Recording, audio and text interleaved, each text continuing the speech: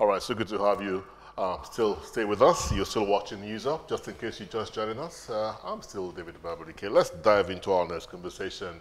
The focus is on information technology revolution, building a digital economy.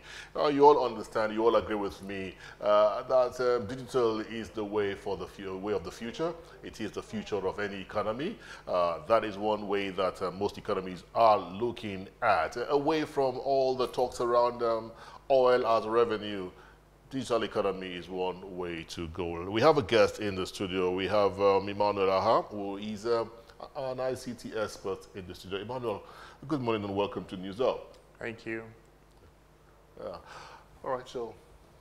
And of course, joining us in our Abuja studios, right now we have the Director General of NITDA, that's Kashif Inua, staying there with us. Good morning, sir. Hello, good morning. And thank you for having me. Thank Hello, you so good much. morning. Thank you so very much for joining us. Well, let's start with you because you are in Abuja and you are supposed, your ministry, your agency, so to speak, is supposed to take a look at and develop projects, programs concerning ICT in the country to advance our economy. How well have you been doing? Do we think we're at the right time and doing the right things for the ICT development in the country?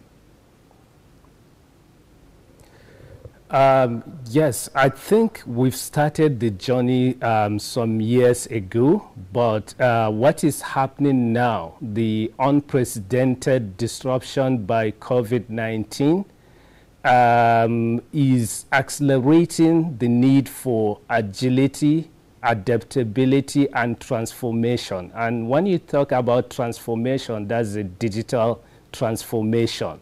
So if you remember, on the 23rd of October 2019, President Muhammadu Buhari, GCFR, redesignated our ministry from the Ministry of Communications to Ministry of Communications and Digital Economy.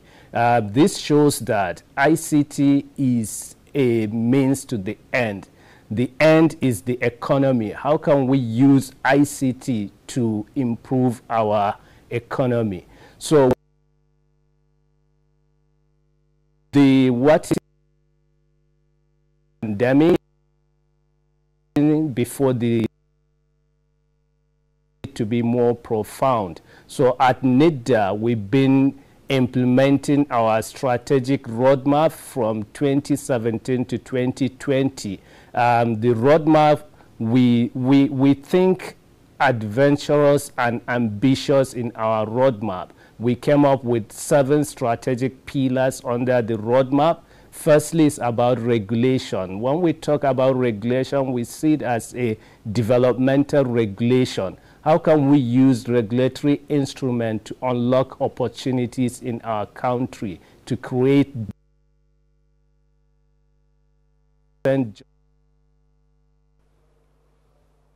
Okay. When you talk about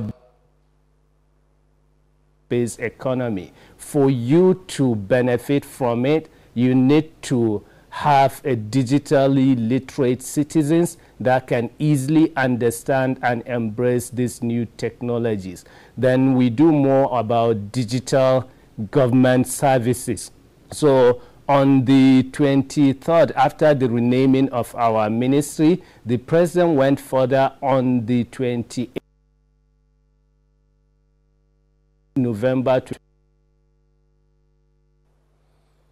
Okay. We'll come back to Inua in a bit. We're having quite some issues there. Let's come back to you in the Lagos studio, Emmanuel. I haven't listened to Inua. He's talked about strategic roadmap that NITDA is putting in place. He's about mentioning about 7 strategic roadmaps. He's just done regulation. He talked about education and then digital government services. How do you think all of this is going to position the Nigerian economy within the digital space, within the context of digitalizing the Nigerian economy? All right, thank you. So I want to pick it up from the point he made initially about the impact of COVID, how COVID had impacted the Nigerian economy. Positively. So yeah, the drive, yes. All right, so it's good for us to step back. For me, COVID, it's an audit session. It simply had thrown up the things that are not right with our journey to digital economy. All right, and there are things we need to put in place. Let's look at the different sectors. Our kids are not able to learn in school because they do not have connectivity. All right, universities are on lockdown today. Most schools abroad have continued to online education. Our kids were not doing that here. Our courts could not sit or are not still able to sit because no, there are still some sittings going on. Yeah, I mean, some virtual but not as much as you would have it. Yeah. All right. Health sector, people couldn't go to hospitals because afraid of contracting COVID and all that. We couldn't practice telemedicine. There was no way doctors could remotely. So, government, apart from federal, state government, at the local government level, there's no activity. There's no connectivity going on at all.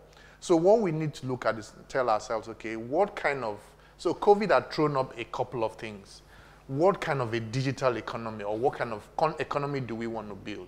What are the pillars? And now begin to strengthen those pillars. And the first thing he mentioned is regulation. Regulation is very important. For instance, one of the sectors that is the shining star post-COVID or within the COVID is the banking and the payment sector because of the innovation in that sector. The central bank is doing a lot. You can see banks are investing in technology in order to be able to reach out to their customers because there's regulation. That regulation there, it's on the cutting edge. Now, for other sectors, we need to look at it. How is regulation catching up? All right, because if we do not put the enabling environment, investors or private sector will not come to play. So regulation is critical. All right, and then government would also, we need. I know that we talked about an e-government framework. We talk about it, but really and truly, what is that? How would a businessman take on that policy and now invest on maybe broadband infrastructure because he knows that if I put my money here, this is where government is going. I'm going to reap the fruit of my investment and all that. So some of these things just hang in the air. I mean, but this is not, for me, I'm not sitting here to cast blame. COVID has opened our eyes to the realities, to where we're not getting it right. And it's high time where all of us come together and craft the kind of country we want to be. 60% of our population are under 30. Out of that 60%, about 50% of that 60% are connected on mobile. Do we have the infrastructure to support them? So those are the kind of conversations we should be having. All right, at this stage. We'll get back to, let's go back to Abuja now, where Mr. Kashif Noah is. Now you've just heard what he said. For instance, your ministry is supposed, your agency is supposed to take a look at those programs that will help the ICT develop. Broadband connectivity is one way that any country can thrive on if you get it right. We're talking about 4G and talking about COVID-19. When the story of COVID broke, it broke with something that had to do with ICT, because many people were of the opinion that it was the planned introduction of 5G network that caused that. So let's even take a look at what we have working right now. We've had 2G, we had 3G, 4G. Some people even said the 4G is not as effective as it should be, and we're planning for a 5G. Talk about the broadband connectivity that we use in the country right now. How are we faring? Thank you, Seun, and thank you, Emmanuel, for the contribution. Never before has digital economy been more critical than it is today. And COVID-19 has forced you and I to embrace new practices such as remote everything, which connectivity is at the backbone. So if you could remember, on the 19th March 2019, President Muhammadu Buhari GCFR launched the broadband plan with the strategic initiative on getting broadband coverage for 70% by 2025. And the Minister of Communications and Digital Economy, Dr. Isa Ali Ibrahim Pantami, has been driving the implementation. The implementation has started. In 2019, around November, when we did the analysis, the broadband coverage was about 32%. But today, the coverage is more than 40%. And the minister has set up a ministerial committee for the implementation of the broadband plan. And also, he has negotiated with the Governors Forum on the right of way, which was a major challenge to broadband rollout in the country. So the implementation is going on. And in addition to that, there are other government interventions for unserved and underserved communities, like the USPF, Universal Service Fund is there, Provision Service Fund is there to bridge gaps whereby the telcos are not going there. In addition to that, the NICTIP 2, the government backbone infrastructure, is about to take on any moment. So the government is seriously working on the broadband plan and the implementation of the digital economy policy and strategy as well, which has 8 strategic pillars. The same thing with our own strategic roadmap. The first in the digital economic pillar is developmental regulation, then followed by digital literacy and skills, then solid infrastructure.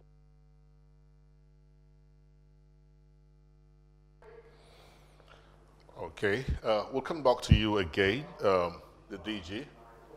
Okay, it's back. All right, we'll come back to you, DG of NIDA. Let's look at where the conversation is going. Talking about broadband. Now, you know that all of okay, we have him back. Let's let him land. You can land your line of thought, DG. We are listening to you. Continue. Okay, what I was saying, the regulation is to enable the ground, the playing field for everyone. Government is doing its own investment, telcos are doing, and also the infraco companies are going to be licensed to deploy connectivity services. In addition to that, like at NIDA, we are doing massive, we are pushing for massive digital literacy. Like under this pandemic, we conceptualized an idea of a virtual learning environment, the NIDA Academy. So far, we have over 23,000 Nigerians learning on that platform on different ICT field, like emerging technologies, the connectivity, the cloud computing, and so on and so forth.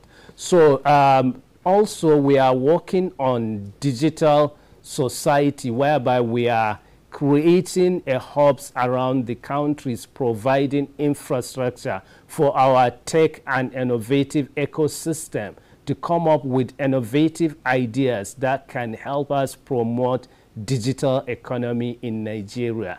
In addition to that, also, the government is pushing for digitization of government services because everything is becoming remote. Therefore, government also need to be able to provide digital services for citizens. So under the leadership of the Minister of Communications and Digital Economy, Dr. Isa Ali Ibrahim Pantami, DG, we are coming up Noah, with the digitization process as well. One second. Yes, it's been all about government will, government ease, government will, government ease. I sit down here almost every day and I hear this from government functionaries. Can you just take us through exactly what is in place? What do you have in place in ensuring that we achieve anything close to a digital economy? I'm not excited when I hear we will be doing this. It's beginning to sound like a campaign and rhetoric for me. I want tangibles here. What are the tangibles that your ministry is putting in place in ensuring that we get anything close to a digital economy? It's not just a wish list. I'm saying we have innovative thinking and action together. We came up with the digital economy policy and strategy in November last year, and we have started implementation. I spoke about the developmental regulation. We issued the NDPR, Nigerian Data Protection Regulation, which we have created a new industry. And the data protection has created more than 2,800 jobs, and we've licensed 27 DPCOs, data protection compliance organizations. So this is something that is happening, something on ground, and data provide the backbone for the digital economy, because people need to trust the system before they can use it. And we are pushing a lot for compliance. We have investigated more than 16 breaches, and we have fined one, like the Lagos Inland Revenue. We have investigated them and we have fined them for breaching the NDPR. Then when you talk about the digital literacy, the President Commission launched the digital literacy training for Nigerians. We've started it on the 19th March. And between 19th March today, we've trained more than 50,000 Nigerians. Like under the NIDA digital learning platform alone, we've trained more than 23,000. And also in partnership between our ministry and IBM, we've trained more than 30,000 Nigerians. And we are also doing other innovatives in agriculture. 2 weeks ago, we've launched a pilot project in Jigawa State, whereby we can use digital tools to enhance our agric sector. We target agric because agric provide over 70% of our workforce and also over 40% of our GDP. Right. So we are also looking at the infrastructure. Today, our minister, the Honorable Minister of Communications and Digital Economy, is commissioning projects in relation to digital economy. Okay. We are commissioning the Lagos, the ICT hub we built in Lagos University. We are commissioning another one in ABU Zaria, and we are commissioning some projects in Enugu and Katsina State. Okay. All these are to provide the solid infrastructure of digital economy. Okay, DG, we'll get back to you. Let's come back to the studios. Emmanuel, you heard the DG reading out all the needs that has done. How do these match up with the realities on ground of what our ICT industry is as we speak? All right, thank you, Sheung. So, I mean, the project or the intentions of government, it's clear and laudable. And, you know, unfortunately, it doesn't line up with the realities on the ground because a lot more needs to be done. What we see here from what the DG had said, you know, it's government, government, government. And the government can only do, you know, as very much as they can. So a lot of involvement or participation is involved. There are critical things we need to look at if we're talking a digital economy. You know, and we've talked about broadband, all right? Broadband needs to be democratized, all right? Like yesterday, we need to achieve that. The other thing that is very critical, it's identity management. All right, today we're still struggling with giving Nigerians an ID. You don't know who is a Nigerian. Identity management is important because you can embrace a digital economy. One thing about in the digital ecosystem, you need to know who you're dealing with. Right. All right, you need to be able to, you know, drill down that this is Sheung. All right, so our identity management system is just everywhere. We need to get that together. The other thing that is critical is addressing. All right? So where do you live in a digitally, if I want to find out where you live, under the mango tree behind the incomplete building is no address. All right? So the issue of digital addressing, we need to sort it out like yesterday. Because all these things would come together. And then the issue of literacy, like I said, about 60% of our young people are under 30. All right? And so we need to take this literacy thing to them. We need to educate them. The other fourth pillar that is very critical, as you move our everyday activity into digital, you need to deal with the issue of cybersecurity. Yeah. Are we ready? Cybercrime and all are we ready for that? If hackers take over government parastatals and shut it down, are we ready to respond as a country? Do we have those pillars, those